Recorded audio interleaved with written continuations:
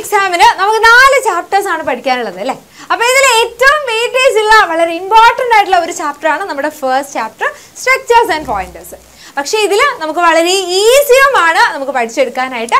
അപ്പോൾ ഇതിൽ ഏറ്റവും ഇമ്പോർട്ടൻ്റ് ആയിട്ടുള്ള ഒരു 5 ക്വസ്റ്റ്യൻസ് ആയിട്ടാണ് മിസ് ഇപ്പോൾ വന്നിട്ടുള്ളത്. അതിൽ ഏറ്റവും ഇമ്പോർട്ടൻ്റ് ആയിട്ടുള്ള ഫസ്റ്റ് ക്വസ്റ്റ്യൻ എന്ന് പറഞ്ഞു കഴിഞ്ഞാൽ എന്താണ് നമ്മുടെ അറേയും സ്ട്രക്ചറും തമ്മിലുള്ള difference? Differentiate between array and structure. ഇത് പഠിക്കാതെ നിങ്ങൾ ഒരിക്കലും എക്സാമിന് പോകാൻ പാടില്ല. ഇത് 3 മാർക്ക് ക്വസ്റ്റ്യൻ ആണ്. അപ്പം നമുക്ക് പറയാം, കുറേ കാര്യങ്ങൾ മിസ് കൊടുത്തിട്ടുണ്ട്. അറേ എന്ന് പറഞ്ഞു കഴിഞ്ഞാൽ ഒരു ഡിറൈവ്ഡ് ഡാറ്റ ടൈപ്പ് ആണെങ്കിൽ നമ്മുടെ സ്ട്രക്ചർ യൂസർ ഡിഫൈൻഡ് ആയിട്ടുള്ള ഒരു ഡാറ്റ ടൈപ്പ് ആണ്. അതേപോലെ തന്നെ ഒരേപോലെയുള്ള ഡാറ്റാസിന്റെ കളക്ഷൻ ആണ് അറേ എന്നുണ്ടെങ്കിൽ ഡിഫറെന്റ് ടൈപ്സ് ഓഫ് ഡാറ്റാസിന്റെ കളക്ഷൻ ആണ് നമ്മുടെ സ്ട്രക്ചേഴ്സ്. ഓക്കെ ആണോ മക്കളെ? പിന്നെ ഇതാ elements of an array R referenced using corresponding subscript use ചെയ്തിട്ടാണ് നമ്മൾ ഇതിനെ എന്ത് ചെയ്യുന്നത്, റെഫറൻസ് ചെയ്യുന്നത്. അതേപോലെ ഇവിടെ നമ്മൾ അതിന് പകരം സബ്സ്ക്രിപ്റ്റിന് പകരം ഡോട്ട് ഓപ്പറേറ്റർ ആണ് നമ്മൾ ഉപയോഗിക്കുന്നത്. ഓക്കെ, പിന്നെ നമുക്ക് ഒരു അറേൻ്റെ ഉള്ളിൽ വേറൊരു അറേ വരികയാണെങ്കിൽ നമ്മൾ അതിനെ മൾട്ടി ഡയമെൻഷണൽ അറേ എന്നാണ് പറയുക. പക്ഷേ ഇവിടെ സ്ട്രക്ചേഴ്സിന്റെ കേസിൽ അത് നെസ്റ്റഡ് സ്ട്രക്ചർ ആണ്. മൾട്ടി ഡയമെൻഷണൽ സ്ട്രക്ചർ അല്ല, നെസ്റ്റഡ് സ്ട്രക്ചർ എന്നാണ് നമ്മൾ പറയുക. ഓക്കെ, പിന്നെ നമുക്ക് അറേ ഓഫ് സ്ട്രക്ചർ പോസിബിൾ ആണ്. പക്ഷേ സ്ട്രക്ചേഴ്സ് എന്ന് പറഞ്ഞു കഴിഞ്ഞാൽ structure can contain arrays as elements. അറേസിനെ നമ്മൾ ഒരു എലമെന്റ്സ് ആയിട്ടാണ് കാണാൻ പറ്റുക.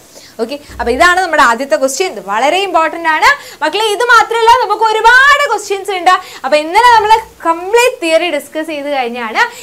ഇന്ന് നമ്മൾ രാത്രി കൃത്യം 7 PM ഫുൾ ക്വസ്റ്റ്യൻസ് പറയുന്നതായിരിക്കും, ഷുവർ ക്വസ്റ്റ്യൻസ്. അപ്പോൾ ആരും ആ ലൈവ് മിസ് ചെയ്യാൻ പാടില്ല. ഫുൾ ക്വസ്റ്റ്യൻസ് നമ്മൾ പറയും. ഓക്കെ, അപ്പോൾ ഫ്രണ്ട്സിനെയും ഒക്കെ ഷെയർ ചെയ്ത് കൊടുക്കുക, എല്ലാവരോടും പറയാം കേട്ടോ. Okay, yes. അടുത്ത ക്വസ്റ്റ്യൻ എന്ന് പറഞ്ഞു കഴിഞ്ഞാൽ ഒരു 1 മാർക്ക് ക്വസ്റ്റ്യൻ ആണ്. In C++, dash operator is used to get the address of A memory location. Address കിട്ടാൻ, നമുക്കൊരു മെമ്മറി ലൊക്കേഷന്റെ അഡ്രസ് കിട്ടാൻ നമുക്കുള്ള ഒരു ഓപ്പറേറ്റർ ആണ് ദി ആംപ്ലിസന്റ് അല്ലെങ്കിൽ അഡ്രസ് ഓഫ് ഓപ്പറേറ്റർ എന്ന് പറഞ്ഞു കഴിഞ്ഞാൽ.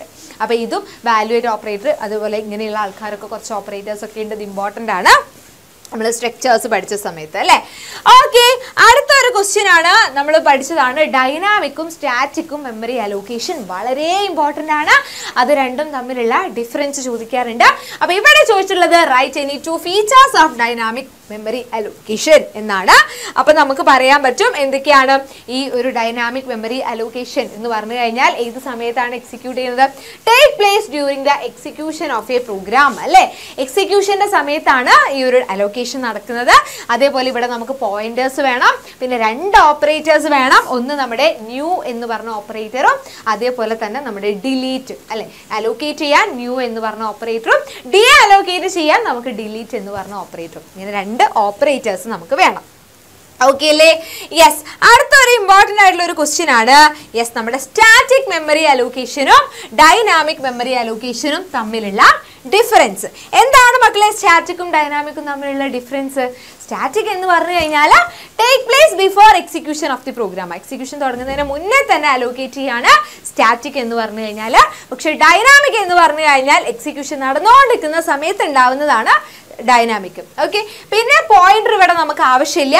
പക്ഷെ ഇവിടെ ഡൈനാമിക്കിൽ നമുക്ക് പോയിന്റേഴ്സ് ആവശ്യമാണ്. പിന്നെ ഇവിടെ സ്പെഷ്യൽ ഓപ്പറേറ്റേഴ്സ് ഒന്നും വേണ്ട അലോക്കേറ്റ് ചെയ്യാനും ഡി അലോക്കേറ്റ് ചെയ്യാനൊന്നും സ്റ്റാറ്റിക്കിൽ. പക്ഷെ നമുക്ക് ഡൈനാമിക്കിൽ എന്ത് വേണം? പുതിയൊരു ഓപ്പറേറ്റർ നമുക്ക് ആവശ്യമാണ്. ഓക്കെ, റെഡി ആണല്ലോ? Yes, okay, ready. അങ്ങനെയാണെങ്കിൽ ഇതാ നമ്മുടെ ലാസ്റ്റ് ക്വസ്റ്റ്യൻ ആണ്. അപ്പോൾ ലാസ്റ്റ് ക്വസ്റ്റ്യന് മുമ്പ് ഇതിൻ്റെ ഒരു ബി ക്വസ്റ്റ്യൻ ഉണ്ട്, വാട്ട് ഈസ് മെമ്മറി ലീക്ക്. ഇതും ഇമ്പോർട്ടൻ്റ് ആണ്. മെമ്മറി ലീക്ക് എന്ന് പറഞ്ഞു കഴിഞ്ഞാൽ മക്കളെ നമ്മൾ മെമ്മറി അലോക്കേറ്റ് ചെയ്തു, ന്യൂ ഉപയോഗിച്ച് അലോക്കേറ്റ് ചെയ്തു, പക്ഷേ നമ്മൾ ഡി അലോക്കേറ്റ് ചെയ്യാൻ മറന്നുപോയി. അപ്പോൾ ഡി അലോക്കേറ്റ് ചെയ്യാൻ മറക്കുമ്പോൾ നമ്മൾ തുടർച്ചയായിട്ട് കണ്ടിന്യൂസ് ആയിട്ട് ഈ ഒരു പ്രശ്നം വരുമ്പോൾ നമുക്ക് ഉണ്ടാവുന്ന കുഴപ്പമാണ് അവിടെ ഒരു ഓർഫൻഡ് മെമ്മറി ബ്ലോക്ക് ക്രിയേറ്റ് ആയി. അപ്പോൾ നമുക്കത് വേറെ ഒന്നിനും യൂസ് ചെയ്യാൻ പറ്റില്ല, അത് വെറുതെ അനാവശ്യമായിട്ട് ഇങ്ങനെ കിടക്കും. അപ്പോൾ ഇങ്ങനെയുള്ള ആ ഒരു കണ്ടീഷനെയാണ് നമ്മൾ എന്ത് പറയുന്നത്? മെമ്മറി ലീക്ക് എന്ന് നമ്മൾ പറയുന്നത്. അപ്പം 2 കാരണങ്ങൾ കൊണ്ടാണ് ഇത് വരിക.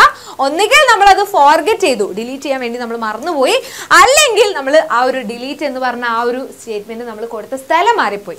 പുവർ ലോജിക്ക് കാരണം, logic of the programme code തെറ്റിപ്പോയി, നമ്മൾ കൊടുത്ത സ്ഥലം മാറിപ്പോയി.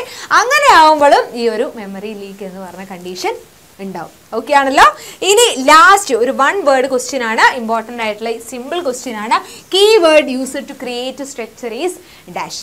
ഒരു സ്ട്രക്ചർ ക്രിയേറ്റ് ചെയ്യാൻ വേണ്ടിയിട്ട് നമ്മൾ യൂസ് ചെയ്യുന്ന ആ ഒരു കീവേഡ് ഏതാണ് മക്കളെ?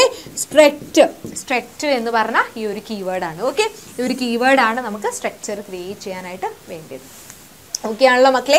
ഇപ്പം നമ്മളൊരു 5 ക്വസ്റ്റ്യൻ പറഞ്ഞു. ഇതൊന്നും അല്ല, സ്ട്രക്ചറിൽ നിന്ന് നമുക്ക് കുറേ ക്വസ്റ്റ്യൻസ് എക്സ്പെക്ട് ചെയ്യാൻ പറ്റും. അപ്പോൾ കംപ്ലീറ്റ് ഈ 4 ചാപ്റ്റേഴ്സിൽ നിന്നുള്ള ക്വസ്റ്റ്യൻസ് ഒക്കെ മിസ് നിങ്ങൾക്ക് ഇന്നത്തെ ലൈവിൽ 7 PM പറഞ്ഞു തരുന്നതായിരിക്കും. എല്ലാവരും മിസ് ചെയ്യാതെ കറക്റ്റ് സമയത്ത് വരാം. അപ്പോൾ എക്സാമിൻ്റെ പ്രിപ്പറേഷൻസ് ഒക്കെ അടിപൊളിയായിട്ട് തന്നെ നടക്കട്ടെ. എല്ലാവർക്കും ഒരു ബെസ്റ്റ് ഓഫ് ലക്ക് മിസ് പറയാം.